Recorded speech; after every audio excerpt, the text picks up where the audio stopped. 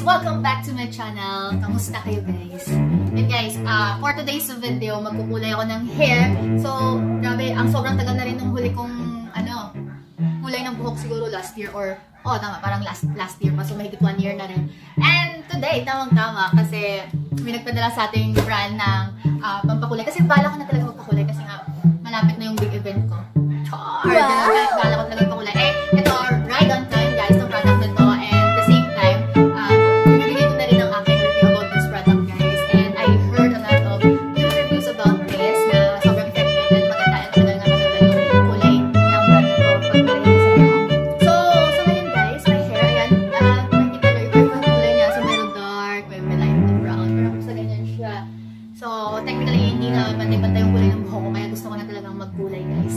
And today guys, yung brand na gagawin for color is from HairFix guys, kung narinig nyo na. So, bigating endorsement nyo na Kim Chu guys. Yan si Kim Chu. So, ito guys, pinadala nila ako ng color cream, yung bago nila. HairFix color cream sa shade ng deep brown. Ayan, deep brown. Ayan siya guys.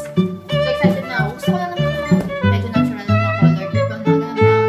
Kasi hindi naman tatagay sa mga sobrang light. And I hope na ayan siya guys. So, pinadala nila ako ng apat. So, siguro kasya na sa akin yung dalawa.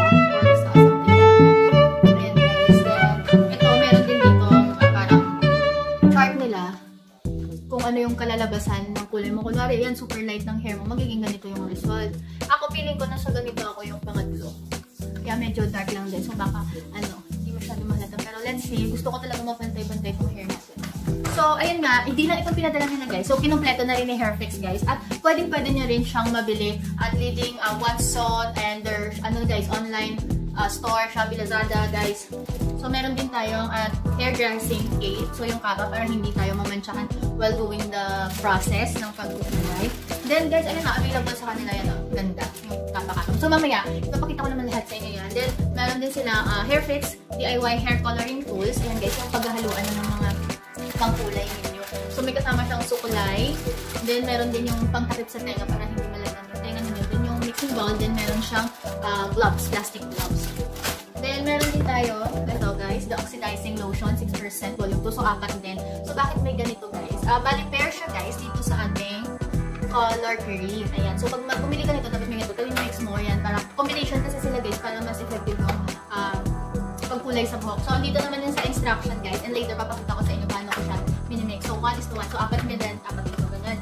So, kung dalawa gagamit ka na dalawa din. So, 1:1 ratio lang tayo. Mga cashews. Ayan. Hinabot ko lang. Then, meron din pala sila nito. Ngayon ko lang nalaman. Meron silang hair treatment guys. Ayan. For mga color treated hair to guys. Longer lasting color shine. Ayan guys. Para ma-maintain yung kulay ng buhok nyo at hindi siya mukhang dry. Shiny pa rin siya kahit mamulay kayo guys. Ayan sa HairFix. So, check na sa website nila or sa mga Watson guys or any leading supermarkets sa nation mo. Ay, then meron din sila excited akong gamitin ito guys. Yung warm hair mask treatment nila. Yung parang, yung sa latest na ni Kim Chu, yung nirarap ng ganito yung buhok. So, sa mga susunod natin video, ipapakita ko sa inyo kung paano ginagamit. So, for the meantime, mag-uway mo na ng buhok ko guys. Then guys, ito, ginagamit ko na ito dati pa, the HairFix spray. Yan, tip-on spray. Ang ganda din ito guys. So, sa Watson meron ito. Then, meron din, Keratin Stronghold Hairspray. Yan, hairspray. Ayan, guys. Then, lastly, ito guys, mga hair clips. So, available din guys sa Watson. Para pag nag-divide kayo ng hair dyan, hindi mahirap. Mga clips sila guys. Ayan. So, kung balak nyo rin guys na magkulay ng buhok, kompleto sa HairFix sa lahat ng tools na gagamitin natin. And yun, that's all lang guys. And let's go with the coloring. Excited na ako. Let's go guys.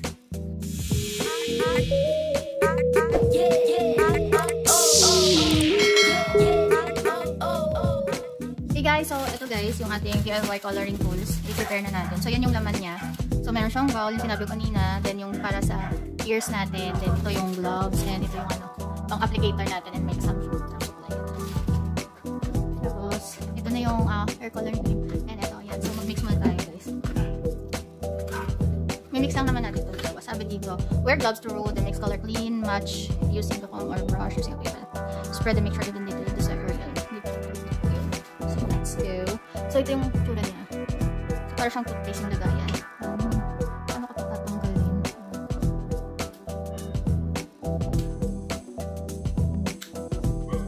Inutusok lang ba ito? Bakit inutusok lang? Yun. So, sabi pala mag-gloves muna. Kasi hindi ako yung may sumula. So, yan guys. Kita nyo. Yan, ubusin na natin ito.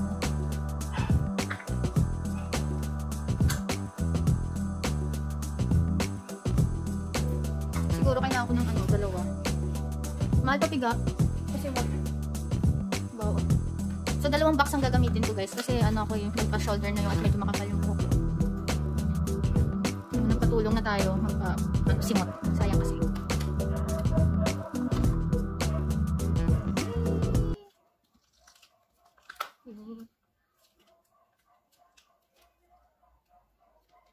Ito malapit.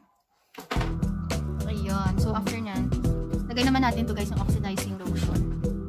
Ayan. So, literal, parang lotion siya. Ayan.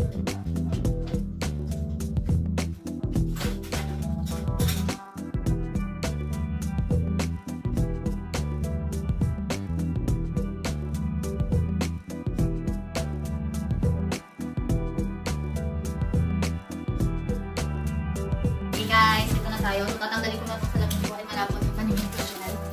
Ayan. So, okay lang. At least nakikita na ito. And, syempre, kakailangan ko yung tulong ng aking assistant. Diba? Naiya siya. So, ito guys, nakabit ko na ito. Yung sa tenga headphones.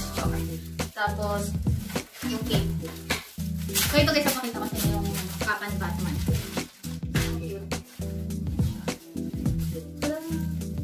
Ito nga yung HairFix. Then, ang siya.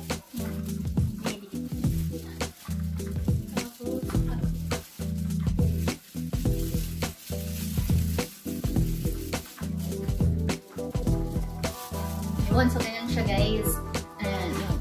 Ito yung pinag-play para i-section yun. So, tutulungan ko na siyang mag-section ng buko kasi siya professional na lang. So, ako na lang taga-section siya kasi. At hindi rin niya ako na mag-section. And guys, so na-mix na mabuti pa ito.